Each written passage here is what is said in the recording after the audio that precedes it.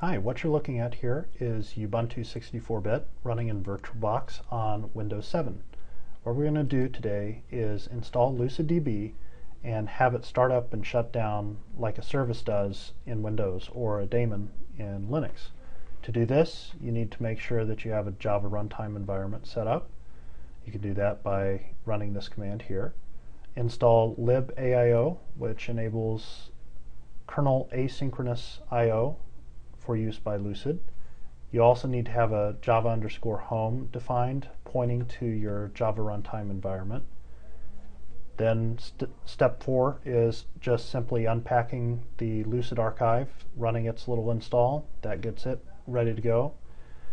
Then we have to do something that's a little more detailed, which is downloading the Java service wrapper, unzipping it, transplanting a couple of its files in LucidDB, creating a config, and then tell the OS about static linked libraries that won't be found as a result of using Tanuki's wrapper. That I can't explain why.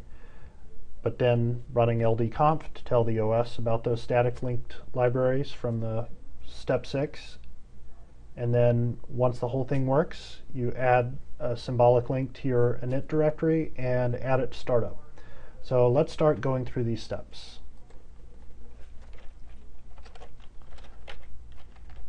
We need to install LucidDB at this point, because this is the directory we're going to do it in, and nothing's there.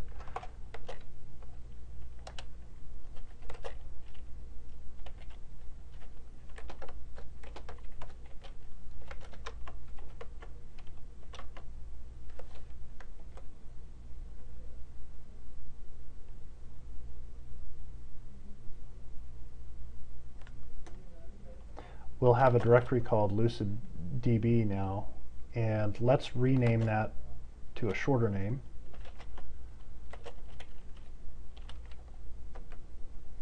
That's all I'm doing there. So our Lucid is ready to be installed here. To get that to work, all we need to do is go into the install directory and run this script called install. You can see the last line of the script causes this jar collection of paths to be written to a file in the bin directory called classpath.gen. Indeed, if we look in the bin directory, that's our class path. So at this point, Lucid will work. The only requirement, as said before, is a Java environment setup and Java home defined. So we can grep for this to make sure that we have one. Indeed we do. So let's try running LucidDB server.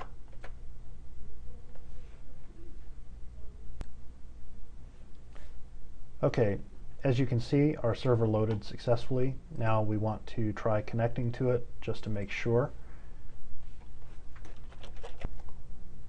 In this directory, you see the file we just ran, start the server, LucidDB server, and also SQLine client.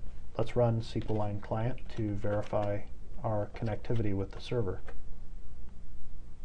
If we would have received an error here, that would indicate that our server wasn't started, so everything is good. Let's quit, clear, and stop the server. Now it's time for a little bit of brain surgery, where we will install the service wrapper. So going back to our main BI directory, let's undo that archive.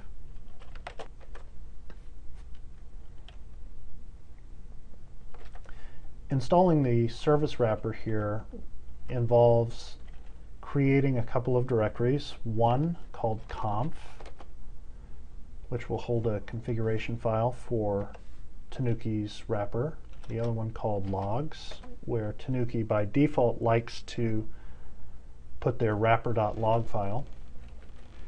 In the conf directory, we will copy over an example wrapper.conf. In the bin directory, we need to copy over the demo app, which is a script that starts the wrapper file that you see on the left, and we're going to name it LucidDB for our purposes. You see it over here. Let's make it executable. chmod +x LucidDB. Okay, and copy wrapper over there. Finally, the wrapper needs some of its supporting libraries. This libwrapper.so and wrapper.jar. I'll just copy those over. Right now, everything's in the right place. The next step is to edit the configuration file and edit that startup script to make sure that it reads the configuration file. Let's use gedit for that.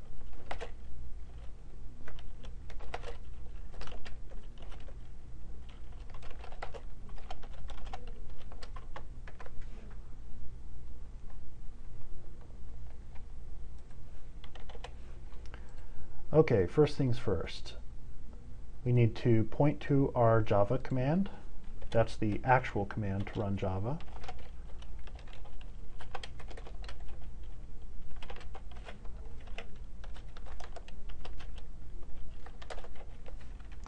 And it wouldn't hurt to set the Java home path explicitly in this config.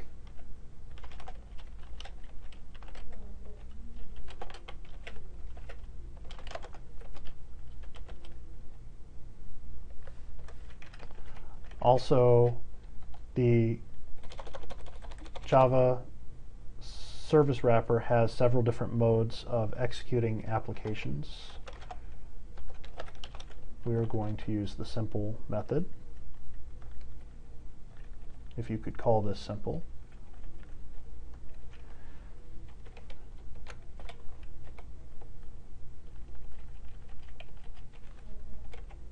We need to make sure the wrapper can find itself and that all of the class path for our application can be found.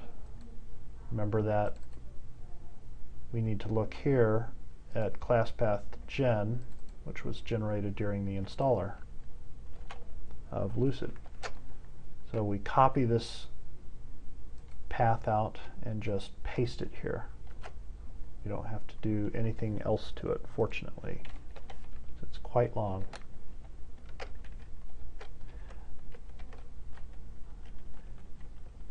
Now we need to add a couple of library paths and be sure to number them sequentially. The first library path will be to our plugin directory, Lucid. The second one will be to the libfennel directory.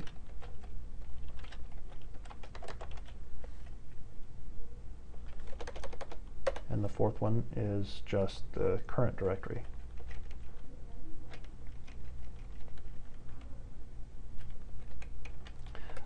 There are a number of parameters that we need to add here. 3 to be exact. The first one is for Virago, and we set it to the LucidDB install directory. The second one, and finally some logging.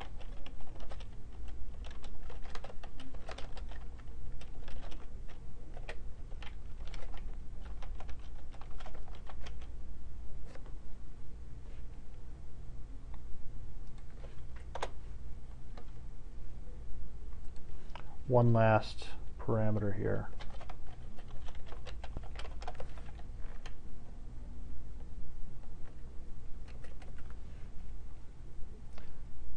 The logs directory we created earlier is referenced here.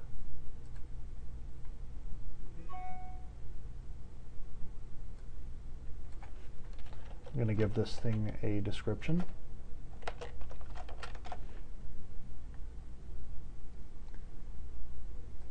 since we're running the community edition, none of these things really applied, but I can get rid of them.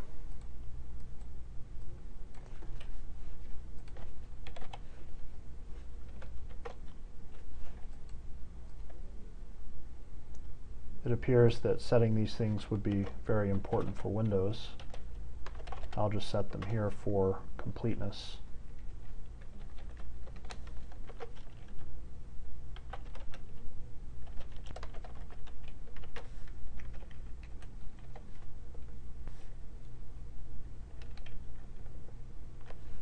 And we're done with that file.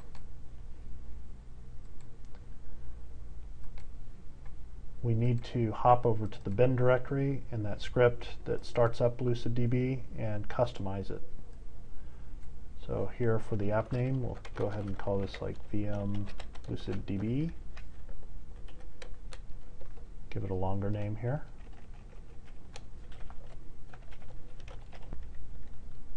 Make sure that it's actually reading the correct conf file.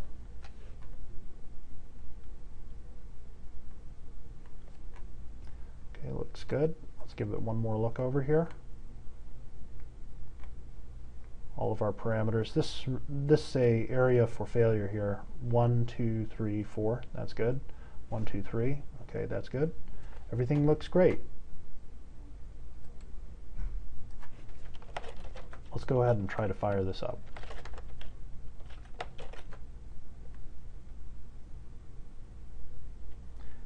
As mentioned in the notes previously,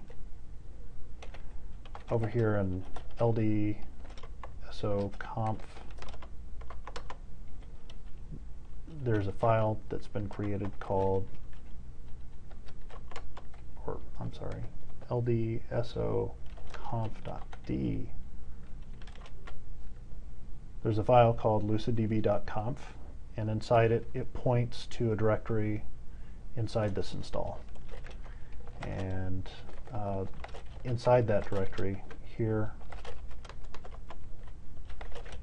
you'll see a lot of these little .so files.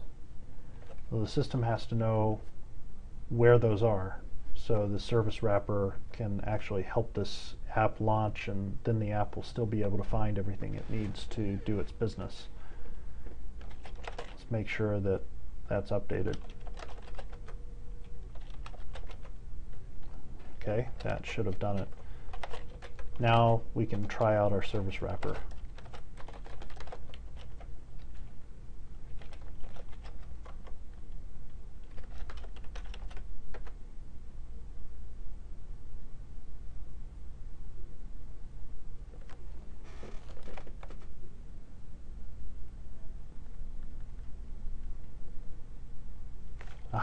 Got a G.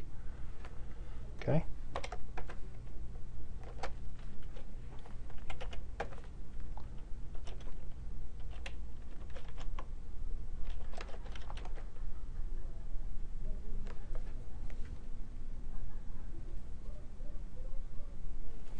And it looks like this will work this time. You can see that the server has started up successfully. We can verify again with the SQL line client. We are able to connect, so that works great.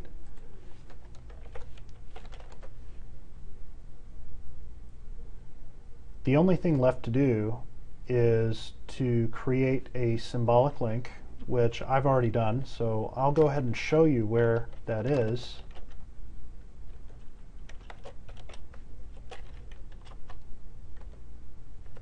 I created a symbolic link back to the place where that script is that starts wrapper and causes this thing to launch as a service. So I created it here and then ran this final command, update-rc.d, specified LucidDB as that file, and then told it the run levels to start on and the ones to stop on, and that's it. You're good. Enjoy.